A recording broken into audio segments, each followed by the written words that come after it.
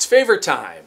I'm going to give a favor to the Mac users who are sticking with their old Mac Pro. Now, by this time, the new Mac Pro, affectionately called the Mac trash can, not just by me, by Mac users, the trash can, the round one, is out there and people are using it. And it's fast.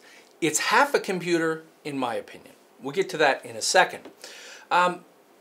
But if you're hanging on to your old Mac Pro, scratching your head, as I hear a lot out there, a lot of these old Mac Pro users are saying, what can I do? Does it really make a difference for me to spend upwards of $10,000 on that new computer? What can I do with my old system?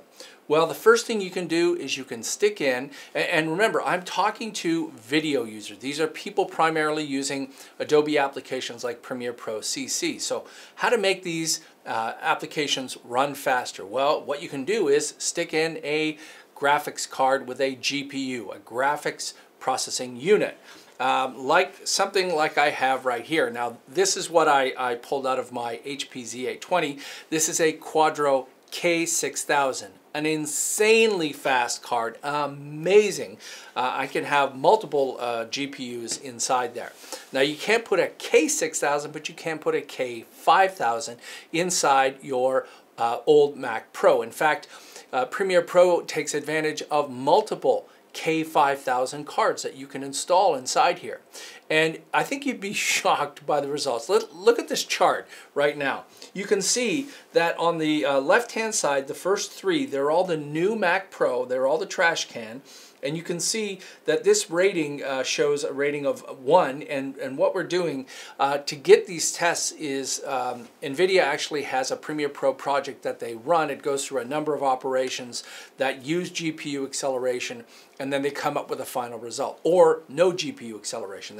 They can actually test it with and without. So on the chart, you can see on the left, that's the 4-core, then the 6-core, and the 12-core. These are the new Mac Pro.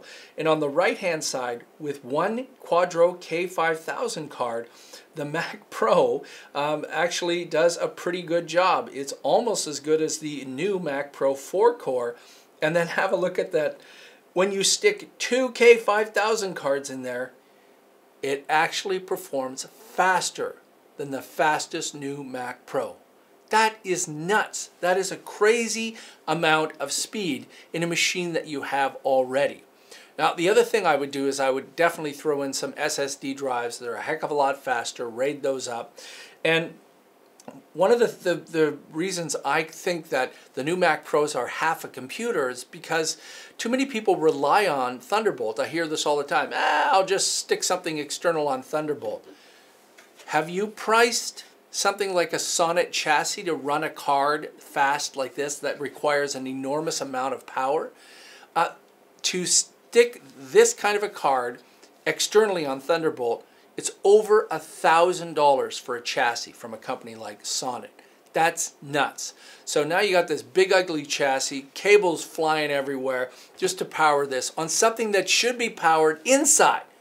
That's what I use. My HP Z820 runs this K6000. In fact, I can have multiple GPUs in there, and the power supply is just fine. Now, your power supply in your old Mac Pro is actually great. It's going to be able to handle two K5000 cards, as I showed you in this chart. It's amazing. Now, I wanted to do a quick test, and I don't have any Mac Pros, so I asked my buddy Brad over at The Matrix to run a few tests, and he ran a test on a pretty heavy project, and it's pretty crazy. The same project with GPU on, 30 seconds. GPU off, this is without CUDA acceleration, 10 minutes. 30 seconds, 10 minutes.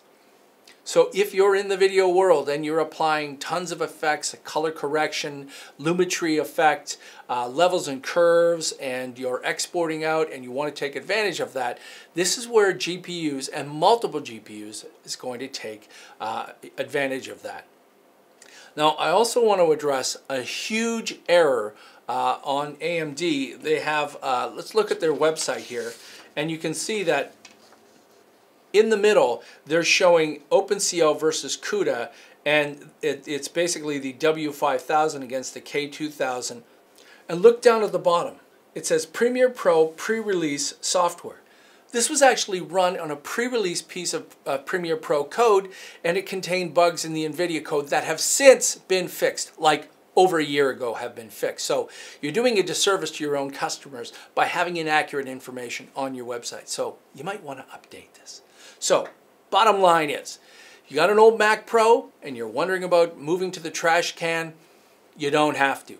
Stick in a couple of NVIDIA Quadro K5000 cards and you've saved yourself a ton of money.